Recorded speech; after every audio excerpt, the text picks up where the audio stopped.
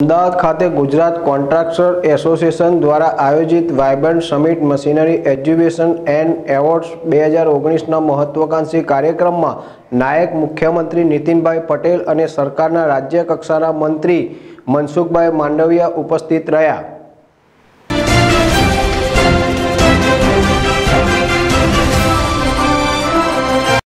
Gujarat कॉन्ट्राक्टर्स association GCA द्वारा Gujarat university convention और exhibition centre खाते आयोजित वाइब्रન્ટ समिट मशीनरी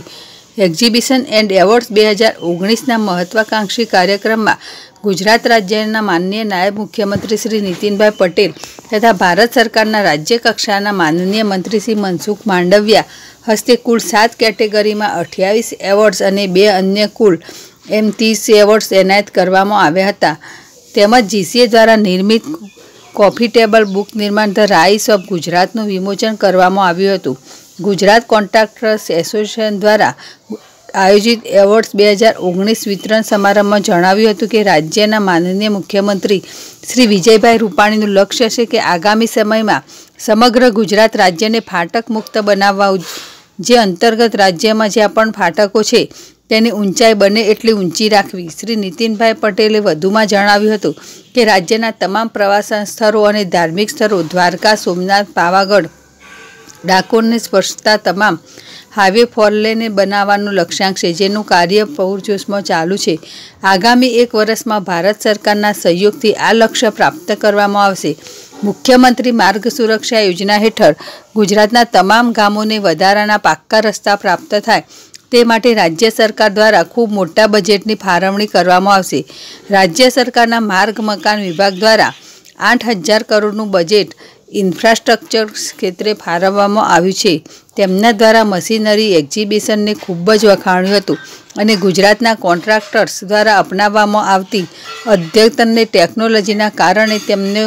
तो फायदो थाय छे। साथोसाथ राज्य सरकारने पण तेनो लाभ मळे छे अने टेक्नोलॉजी अपग्रेडेशनना कारणे गुजरातनी समृद्धिमां खूब ज वधारो थयो छे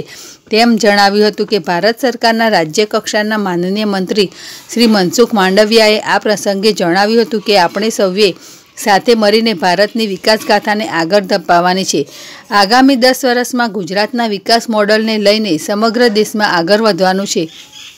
અને વિશ્વના વિકસિત દેશોની બરોબરીમાં ભારતને અગ્રસ્થાને લાવવાનું લક્ષ્યાંક આપણે સાથે મળીને સિદ્ધ કરવાનું છે। ભારતના ઇન્ફ્રાસ્ટ્રક્ચર ક્ષેત્રના વિકાસ માટે ભારતની વર્તમાન સરકાર કટિબદ્ધ છે। ભારતના વિકાસ માટે part sector, road sector, airport sector, Himalayan રેન્જમાં ઇન્ફ્રાસ્ટ્રક્ચર ડેવલપમેન્ટની વિશેષ માંગ છે, જેને પૂરી કરવા સરકારે 6 લાખ કરોડની ફાળવણી કરી છે, જે આગામી વર્ષમાં 10 લાખ કરોડ સુધી લઈ જવાશે। નોટબંધી અને GSTના કાયદાના અમલથી ભારતમાં આવકવેરા ભરનારાની સંખ્યામાં 4 ગણો વધારો થયો છે। નોટબંધી અને GSTના કાયદાના અમલ અગાઉ 3 કરોડ લોકો રિટર્ન ફાઇલ કરતા હતા, જ્યારે અત્યારે 13 કરોડ લોકો રિટર્ન ફાઇલ કરતા થયા છે। હાલમાં કોન્ટ્રાક્ટર્સ એસોસિએશનના સભ્યોની સંખ્યા વધતી જતી હોવાથી આગામી દિવસોમાં GCA ભવનનું નિર્માણ હાથ ધરવામાં આવશે, જેમાં અત્યાધુનિક લેબોરેટરી, કોન્ફરન્સ હોલ, ઓફિસ અને ગેસ્ટ હાઉસ હશે। ગુજરાત કોન્ટ્રાક્ટર્સ એસોસિએશનના દ્વારા આયોજિત એવોર્ડ્સ વિતરણ સમારંભમાં life time achievement award Dinesh ચંદ્ર R અગ્રવાલને એનાયત કરવામાં આવ્યો હતો।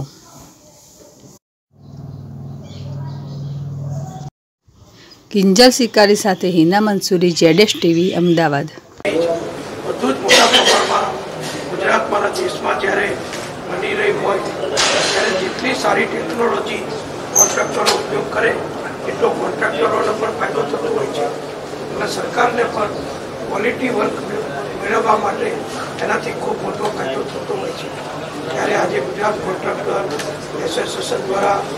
એવોર્ડ પણ અહીંયા એમના સભ્યશ્રીઓએ જે જુદા જુદા ક્ષેત્રમાં સુંદર કામગીરી કરી હોય એમને પણ વિતરણ કરવાના છે। અને કેન્દ્રીય મંત્રી શ્રી મનસુખભાઈ પણ અહીંયા ઉપસ્થિત છે। અહીંયા જે મશીનરીને એનું જે પ્રદર્શન કરવામાં આવ્યું છે એ આખા દેશ અને દુનિયામાં વપરાતી અદ્યતન પ્રકારની ટેકનોલોજીવાળી અને ખૂબ ઝડપથી કામ થાય, સારી ક્વોલિટીવાળું કામ થાય અને કોઈ જગ્યાએ કોઈ નાની મોટી પણ કસર ન રહી જાય એ પ્રમાણેનું કામ હવે જ્યારે ટેકનોલોજીનો મશીનરીનો લાભ લઈને આપણે કરીએ છીએ ત્યારે ગુજરાત સરકાર પણ દર વર્ષે લગભગ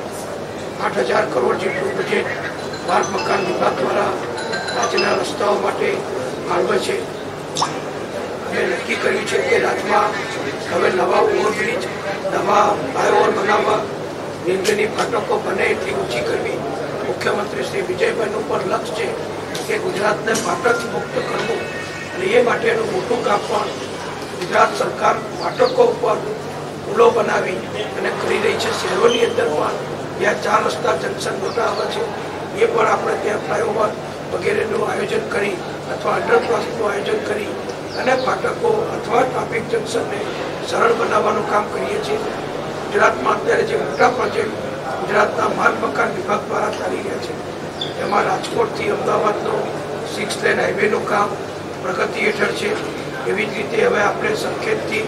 ગાંધીનગર થઈ ચિલોડા નેશનલ હાઈવેને જોડતો જે રસ્તો છે જે અમદાવાદ અને ગાંધીનગરને જોડતો મુખ્ય રસ્તો છે એને પણ 6 લેન બનાવવાનો અને કોઈ પણ જગ્યાએ 4 રસ્તા ન રહે